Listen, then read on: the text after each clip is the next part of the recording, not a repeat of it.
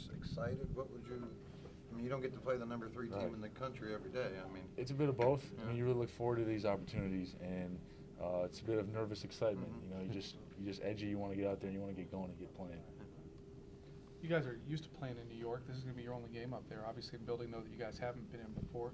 How excited are you guys just to get up to New York once again and a place you guys have had some success? I know a lot of our guys have been looking forward to this trip out to New York, and we know it's a business trip though, and we want to make the most of it and come out there with a win.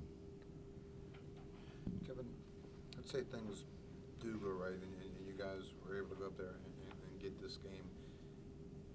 Does that correct everything that's gone? Do you know what I mean? Is that? Well, it would right the ship for us, that's Yeah. for sure. I think if we're able to go up there and like I said, focus and have some things fall our way, some shots fall, it would be.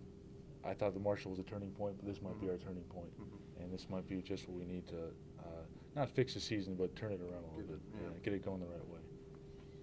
What Coach was saying today was a good practice. What were you guys doing so well today? What was working? Today we were just trying to come together and get on one page, and he got it kind of intense today as far as trying to get us ready mentally to go into this game and hopefully bring out the win.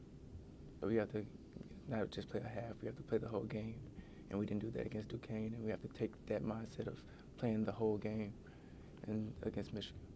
What about their personnel? I mean, obviously it's a team with another great point guard, and it kind of starts with what Burke does, right? Just to kind of talk about how important he is to them. I mean, I know he has the green light, kind of. He's a pretty good guard. I mean, he can attack, he can score, he can pass. So, I mean, we've scouted him like we scout any other team. We know that he's a big part of their offense, and we plan to go in and just try to minimize as much as possible, and from him scoring and just go in and play as a team and as a unit to come out with a win.